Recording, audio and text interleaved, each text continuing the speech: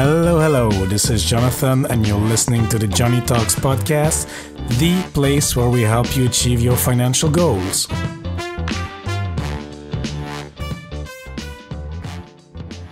Hello, friends. Hope you're having a great day wherever you are, whether that's at the gym, in the car, or at home. At least these are the places where I'm listening to podcasts. In today's episode, we will speak about peer-to-peer lending and investing in the stock markets with a strong focus on peer-to-peer lending. Peer-to-peer lending has been around for the couple, I would say 4 or 5 years, in Europe at least. And it's a form of investment I have not experienced myself with too much. I just recently put a small amount of my investing portfolio in a platform called Crowdester. In order to guide us through this type of investment, I have invited my friend from Finland, the Wealthy Finn, who has 4 to 5 years under his belt now about investing. So he will help us understand what is peer-to-peer lending, what the risks are, what to look for, and why he does it actually. Why does he, in addition to his stock portfolio, invest in peer-to-peer lending? This episode is for you if you want to learn more about investing in peer-to-peer lending platforms in general, and as well if you're keen to learn from real hands-on experiences about what it is to invest and to diversify your assets. So, without further ado, I propose we go straight for the interview. Hello, Mr. Wealthy Finn. How are you doing today? Hello, Jonathan. Yeah, I'm very good. Thank you for asking. Excellent. Nice to have you. We've been chatting on Twitter, and I think so. So, can you tell us a little bit about yourself? Because you're based in Finland and you blog about personal finance. Sure. Yeah. So I have a regular job that takes most of my time between. Well, it's a regular 9 to 5 type of job, but then outside of that, I do blog. Yes, about investing in general. But yeah, that's me. Anything specific that you want me to say? Well, that's good. But the reason why I invited you is mostly because you seem an expert on peer-to-peer lending, or at least you're very heavily invested in peer-to-peer lending. That's what I wanted to discuss with you, and as well to present to my audience, to our listeners, to get to know more what is peer-to-peer lending. Right. So yeah, you're right. I've most of my wealth currently is in peer-to-peer lending instruments. So for those who are not familiar with this term, it's an investing mechanism or investing instrument where you lend money directly to loans that other peers, such as yourself, might borrow. Also, peer-to-peer lending is used for kind of crowd lending term. So you're lending to businesses, and there peer-to-peer lending might be a slightly misleading term, but people seem to be using that as well. So you finance loans. You finance consumer loans. So anything somebody wants to buy, anything, and you finance those with your own money. Yeah. So, I mean, when I first heard peer-to-peer, to me, it's a bit like 15, 20 years ago when I started to download stuff on internet with peer-to-peer download. So it's kind of the same principle, but with lending money. I mean, like before we downloaded illegally some music or some videos from each other through a platform, and now you lend legally though. Yes, you do. And it started in a very similar manner as in Napsters and all these illegal peer downloading platforms. So it started with a platform basically connecting individuals and the investors, and basically there were no other middlemen. But nowadays it's developed much further, and we have platforms such as Mintos that actually doesn't issue the loans themselves, but they aggregate together a lot of loan originators and loans that they have already issued, and then allow refinancing those loans through private investors' money. So it's developed, but it started from this very peer-to-peer kind of mechanism. Yes. And how long have you been participating or investing in those platforms, Mr. Wealthy Finn? I think I started already in 2015, pretty Mm-hmm. heavily.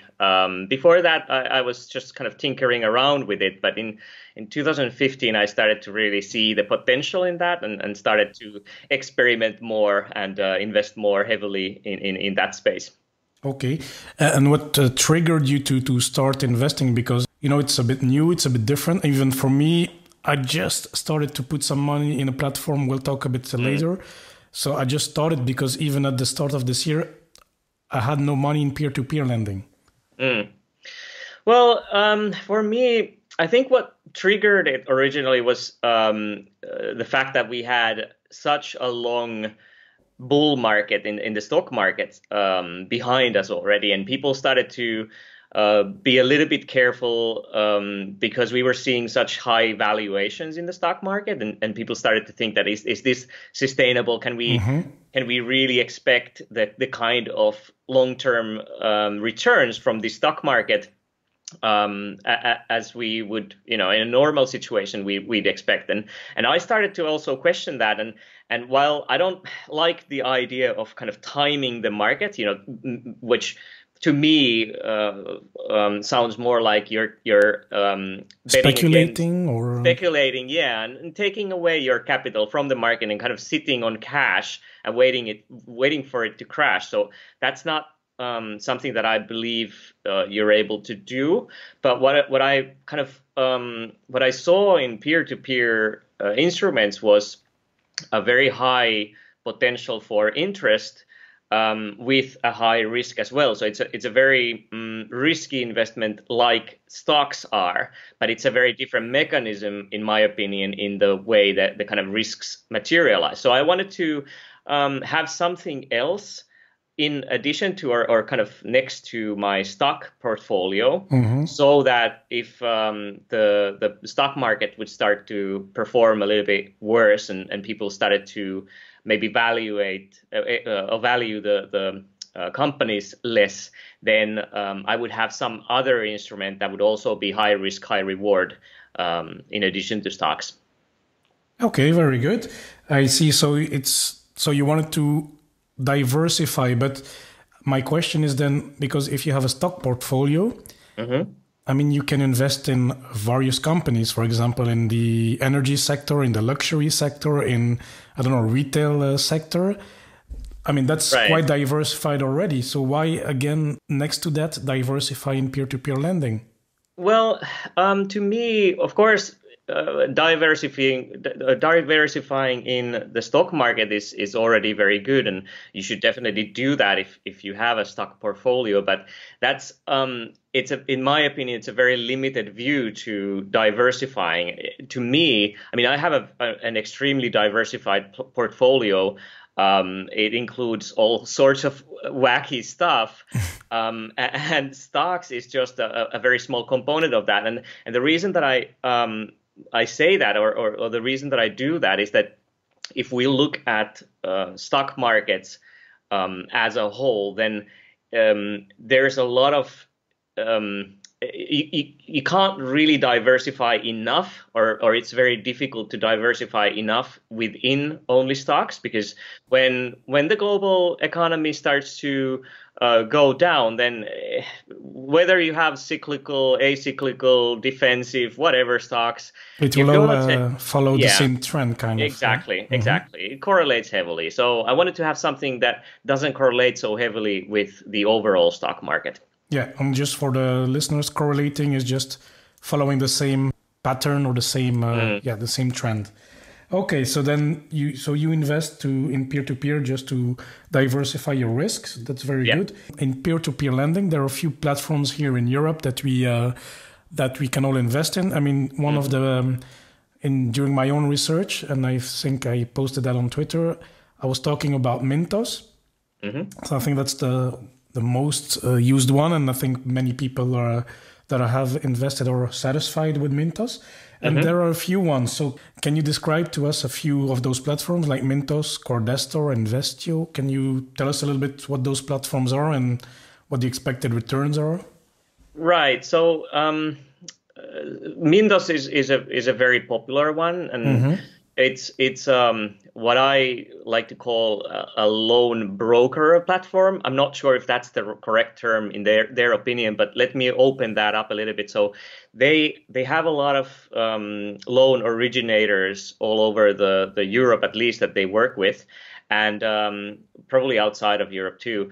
And they let you as an individual investor to refinance loans that the loan originators have already financed to their customers. So basically, Mintos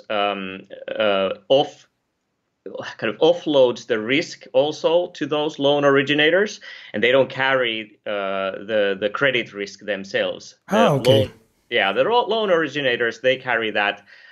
So that's how many of these new platforms work, because then that operational model doesn't require such a heavy balance sheet, because you don't need to loan yourself. You just connect loan originators. That's very, very typical. You mentioned Investio and Crowdestor. Those are more kind of business crowd lending type of platforms. So small businesses, they come to raise a loan from those platforms, and the platforms, I'm not exactly sure if they always finance them themselves. I believe that the loans usually have another component as well, and then the platform, sometimes they put a little bit of their own skin in the game, and then they raise the rest from the individual investors. But these ones go directly to the businesses, and there's no middlemen in those in the same sense as in Mintos, for example. There are some other platforms, such as, for example, Swaper, I believe that they want to call them, which is also a consumer lending platform, but they handle or they issue the loans themselves. So that's a very interesting method. It's one of the first and the original kinds of ways to do this, and there you have to really believe that the platform can do that credit risk modeling themselves really efficiently, because they carry the credit risk then. Yeah. Okay. And talking about risk, those companies offer usually a high return, such as 8, 10, and Crowdestor. I've seen even 15, 17%. Those are businesses. Right. But for example, for Mintos, do you have any stories or anecdotes that you invested in one of those loans and that you didn't get the return, the expected return, or that you didn't get, that there was a credit default or something? Well, I believe that there was one case this year. I don't remember the name of the loan originator now, but that was on Mintos, where see the loan originator, as I said, they carry the credit risk, and if they become insolvent, then to some degree you might be in trouble, which means that when the loan originator, they may be, they might have a bad operational model, or the credit risk modeling didn't work as they expected to, and they got more losses than they were prepared to, and then became insolvent. In that case, they might be facing bankruptcy. And if you, as an individual investor, if you lend money to loans originated by those loan originators, then that capital is stuck at least for a while before kind of all the legal stuff is cleared. So I haven't lost a lot so far. I think there's something like 20 euros or so that is still stuck in my portfolio, but I'm still looking at how there was a loan originator from last year that went, I believe it went bankrupt as well. But had quite a lot of investors' money on them, and that was on Mintos as well. So yeah, it happens. It will happen as well in the future. And anyway, this can happen as well in the stock markets, in any type of investment. So there will be good ones, there will be bad ones, but on overall, as I hear your story, you didn't face a lot of losses. Well, I mean, so far, no, but we have to remember what kind of market we are in. So it's a still very positive market, and we haven't seen a recession for over 10 years now. Correct. Mm. Yeah, it's also I think a point you raised when we talked before that okay, those rates, the promised rates, interest rates are high, relatively high. We talk about more than 10%. But how will that perform in a downturn? Will it be the same, or will then more people default on their loans? So this is something to take into consideration if you want to start investing in peer-to-peer lending.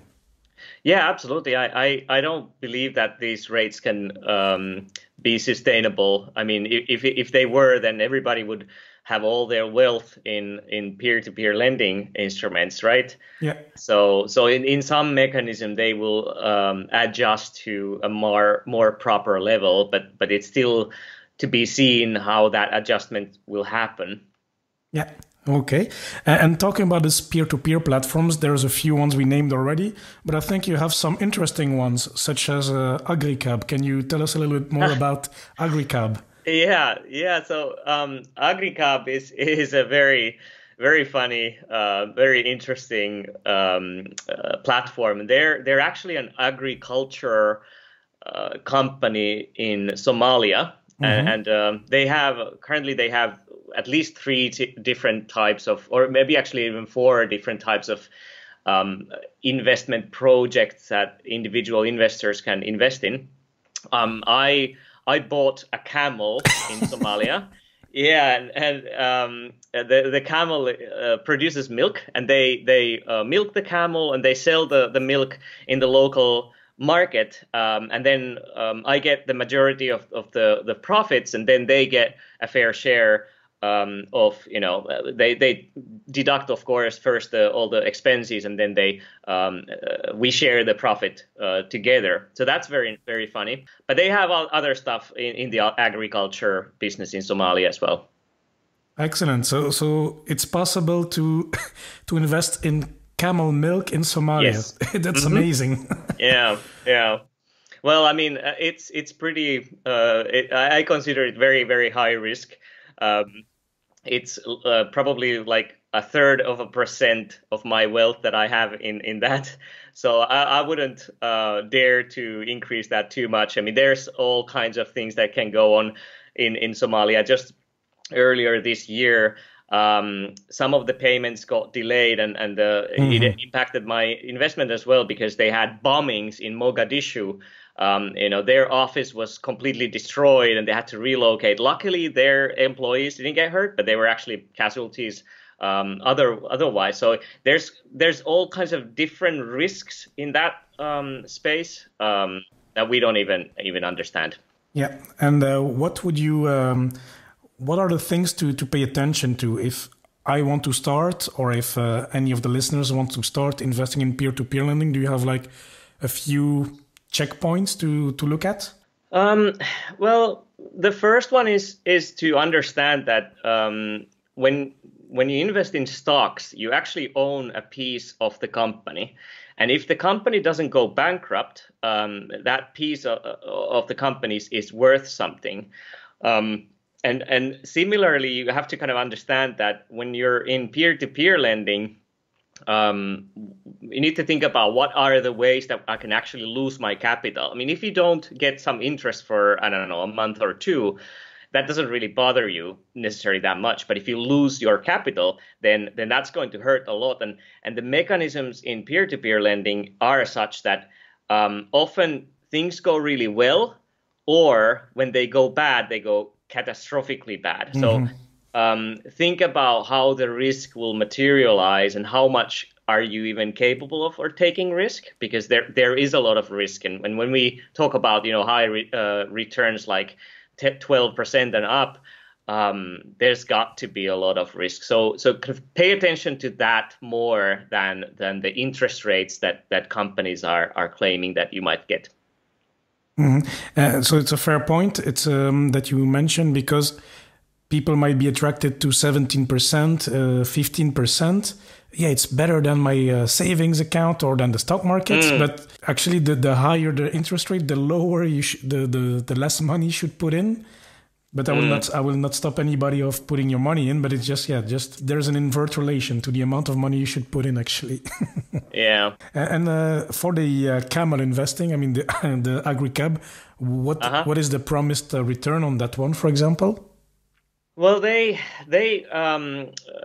claim to pay 8% every quarter. So if you compound that, it comes up to something like 36% per annum, which is ridiculous. But so far, I've got all those except for that one time where the bombings affected. So instead of 8%, I think I got 6%. But I'm happy that they didn't lose anybody from the company. Yeah, that's most important than getting an interest rate. Yeah, absolutely. And so for Agricab, you invest directly in a company in Somalia, or is it through a platform in Europe? How does that work? No, it's directly through their site. So they have a website, and you sign up on that, and then they have kind of a web shop that you can just buy a camel on, basically. Yeah. So you can do that. You can just make the purchase online, but it's directly through their own website. There's no middlemen on that. Okay. Talking about all these platforms, do you have what are your favorite ones, or which one would you recommend to anybody starting? That's a very, very tough question to answer. I would not go too wild. So anything that states really high interest rates, I would probably stay away from in the beginning. So this kind of means that Mintos is still a very good platform to start with. They are very big. They're very stable. It's very tough to not diversify on Mintos nowadays because of the mechanisms that they have in place. So I perceive it as a safer option to many others. So if you want to start, I would probably look first there. But I'm not an investment advisor, so you can't really take my word for it. You have to research it yourself. Absolutely. So the Wealthy Fin. Okay, we have all those peer-to-peer platforms. And what about taxes? How is that regulated? Do I need to report it myself, or is that automated? How does that work? So most likely you have to report it yourself. So I've invested in some platforms in Finland, that Finnish originated platforms, that they did report it for me for the to the tax office. But most likely when we're talking about these European platforms, then they probably don't have a working relationship with your local tax offices. So you need to be very careful that you report your income in your tax reports yourself. Yeah, and myself. So I started to experiment as well with Crowdester, and they have a module where you can export your tax file. I mean, when the time is due. So I will just use that, and I will send it to the tax authorities here where I live in Luxembourg. And so one more thing I wanted as well to mention is that I know there will be some US readers. So maybe all those platforms, I don't know if they're all accessible to you guys, but at least I listed a few ones which I will link in the show notes, and peer-to-peer platforms available in the States. So there's Upstart, Finding Circle, Prosper Marketplace, Peerform, Circle Backlending. So there's quite a few there as well. So I will list them all in the show notes if you want to learn more about them. And the same principle and risks as the Wealthy Fin explained apply. So it's the same risk tolerance level you should have, etc. Okay, so we talked about peer-to-peer, but this is not the first time you invest. you have invested in the stock market previously. Yeah. Any other ventures, cryptocurrencies maybe, or? Well, yeah, I bought some cryptocurrencies a year ago or so, but it was a very small investment. I think I'm down from what I bought back then. Otherwise, I own some forest in Finland. Also, I've recently bought some solar cells in South Africa that produce electricity, and I get a share of the revenue from selling that electricity.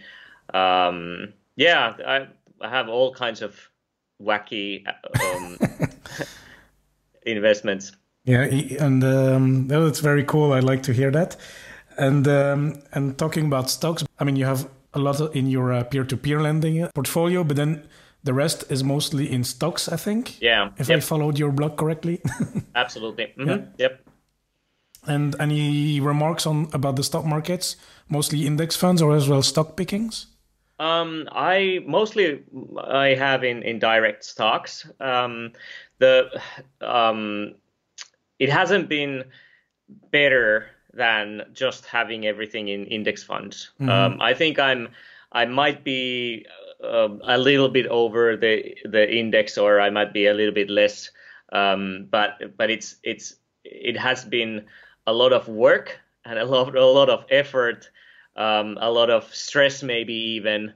But the results are not really very stellar. So I think going forward, I have to question myself that should I be more in the index fund side or continue with the direct stock pickings. What I do like about stocks, like picking direct stocks, is that it forces you to really think about what you're doing. You're not just going with the herd and doing whatever everybody else is doing, but you're actually trying to understand the industry and the company, what they're doing. So it kind of teaches more and maybe develops at least myself as an investor more than just picking the index funds. Yeah. Yeah, but not everybody might think like you. I think you have a very good approach, and that's how I think everybody should. But some people, they will they will buy a stock because their neighbor or their uncle said, hey, Yeah. I bought some, I don't know what, stock X, or I bought some Tesla. Yeah, it's good. Without doing much research, people buy stocks. Have you seen that around yourself as well, or? Let's say my friends are pretty literate in the stock market, so mostly not my friends, but I do see that happening a lot, and people kind of going with the flow and jumping the bandwagon a lot. But so my stock pick strategies are very value investment or value investing based. So I look at the numbers, the valuations, and do kind of the first screening based on that, which means that I would probably never invest in a Tesla, or probably Googles and Apples are, even though they have been really good investments, they're not the kinds that would be picked by my strategy. But yeah, I agree with you that if you don't have a strategy, or you don't know what you're doing, or you're basically making stock investment decisions based on gut and kind of feelings, then index funds are probably a better way to start, and at least build like a core, a very solid core around index funds, and then maybe do the direct pickings with only a very limited amount of your capital. Yeah, exactly. Very good. And then actually, we're talking about investing, about peer-to-peer lending, about stocks, about stock pickings, cryptos. But what is the reason for doing all this? What is your reason, Mr. Wealthy Finn? Well, I think it first started many years ago, over 10 years ago, by just kind of thinking that investing is cool and I want to be very good at it, because people who are very wealthy, they like in my mind, that correlated with investing. So I kind of I figured that this is something that I need to learn. And then very quickly I realized that, hey, and this is, by the way, 2008 when I started to get a decent salary after graduation. That was the best time to start investing, because you could have an untrained monkey throwing darts at a stock wall or wall of these company names and make stock picks based on that, and they would still make tons on the stock market. So it was a really good time to start. But I realized back then that, hey, if this would actually continue for, let's say, 15 years, then I'd be a millionaire. And if that would. And I started kind of playing around with that idea and using these compound investment or compound interest calculators, that, hey, what would happen if, and I realized that there's a lot of potential, a lot of power in the compounding effect. So then it kind of took me with it. And I've been on that road since. And my ultimate goal is to, well, perhaps not retire, but to at least become so financially independent that I can, spend my time in any way that I want. And I probably will continue working, but I want to be able to do it on my own terms and not be tied to, let's say, an employment in the traditional sense. Yeah, so that's what that million or millionaire status could bring you, this freedom to choose whatever you want. That's what I... Absolutely, yeah. Okay, very cool. No, that's interesting. I like that. Okay, so thank you, Mr. Wealthy Finn. That was good. Thank you. Thank you for the valuable tips and and your insights. I think they're very helpful and valuable for the audience.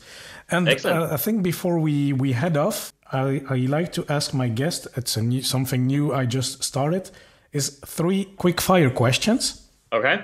So number 1, what has been your best investment so far? So does it have to be like a financial investment? Can it be something else? It can be anything. It can be exercising. It can be reading, whatever. Buying a book of $10. Okay. I think I've throughout my whole life, I've invested a lot in learning, and I think that it's finally, well, not finally, but it's paying off really nicely in by now. So, and what I mean by that is I feel like I have a very diverse set of skills, like technical skills, but also math skills, whatever. And I feel like investing in myself and in those skills, like a diverse set of skills, has enabled me to do so many things in my life that seems very, very tricky to many that find something too complicated or too difficult. So I'd say that probably has enabled me to do a lot. Excellent answer. I like that. And then second quick question, what is your favorite book or any book that you would recommend to anybody? And it doesn't, like the first question, it doesn't need to be linked to finance, so it can be any book.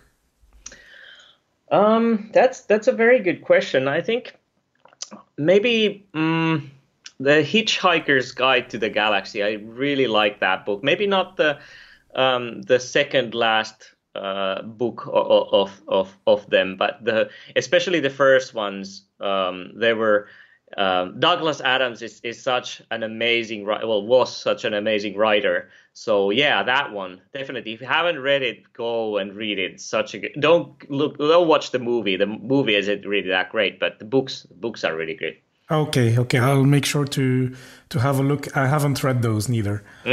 And then the last question, you get handed 10 million euros. What do you do with that money?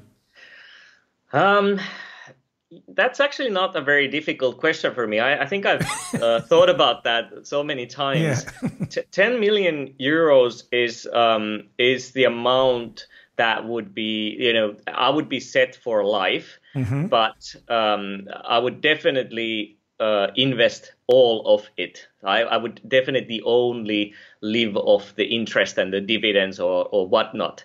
But investing 10 million euros in this market that's a really tough thing to do. I probably wouldn't just pour it into stock market tomorrow. I would probably devise a plan to diversify it over, well, different assets, different geography areas, but also time. So it would take me a couple of years to invest that. But yeah, I would invest it all and live off the interest. Okay, that sounds good. So, Mr. Wealthy Finn, thank you again so much. I think it was very interesting. Thank you. And I think you have more to tell on your blog. So where can the listeners find you actually? Yeah. So my blog is at www.thewealthyfinn.com. That's Finn with 2 N's. Yeah. Please come and have a read and comment on the blog if you like it. Well, if you don't, then don't comment. And any social media? Yeah, you can find me on Twitter as well. The handle is The Wealthy Finn. Yeah, please come there. I do have a Facebook page as well. You'll find me with the same name. Yeah, but those two are my main channels. Pinterest, yeah, but not that active on Pinterest. Yeah. Okay. Very cool. Okay. So everybody, thanks for listening. Thank you so much. And thanks to the Wealthy Finn for participating in this episode. Thank you. Thank you. Bye-bye. Have a great day. Bye. I hope that you enjoyed this episode and that you learned something from it and discover more about peer-to-peer lending and have found out if it's something for you to invest in or if you want to leave it on the side for now. I know we went sometimes into more technical discussions about investing, so let me know if you want to know more about some specific terms or if you want more understanding on specific point. Just leave me an email, john@johnnytalks.com, and I'll help the best I can. We are all here to learn, and that's why I'm doing this for. As usual, I jotted down my key takeaways of this episode. So here they are. So first, peer-to-peer lending is risky and will require you to do some research upfront. Of course, if it's something new, please don't base yourself solely on this interview. Just do some more research. Go through articles or go check on Investopedia. Try to understand if it's something clear for you or not. Next point is, when you see a high interest rate, a high interest on your loan, be careful because it might seem attractive at first. You see 15%, 17%. You say, oh yeah, we'll get a high return on my investment, but it also means that it's quite risky. So there is a higher risk of default. So the higher the risk, the less money you should put in. Next one. So one of the great benefit of diversifying next to stock markets or real estate and to invest in peer-to-peer lending is that this type of investment is uncorrelated to the stock market, meaning that it doesn't follow necessarily the same trend as the stock market. So when the stock markets go down, your peer-to-peer lending investments might still be stable or grow. Doesn't follow the same pattern. The next point is about stock markets. If you're new to the stock market, the best way to get started is to invest in low-cost index funds. This is not financial advice, but index funds are great as they offer broad market exposure, meaning you're diversified at low costs. And then you can move on to individual stocks, which brings me to the next point. And I really liked the Wealthy Finn's approach here because he really tries to understand the business, how the company works, more than just looking at the market performance and returns.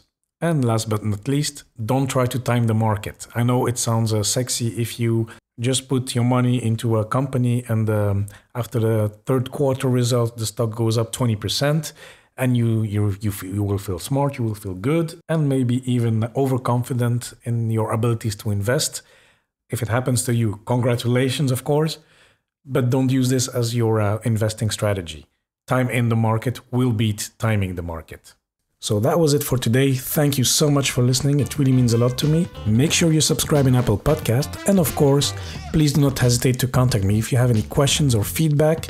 Send me an email, john@johnnytalks.com, or connect through social media at Johnny Talks on Facebook, Twitter, and Instagram.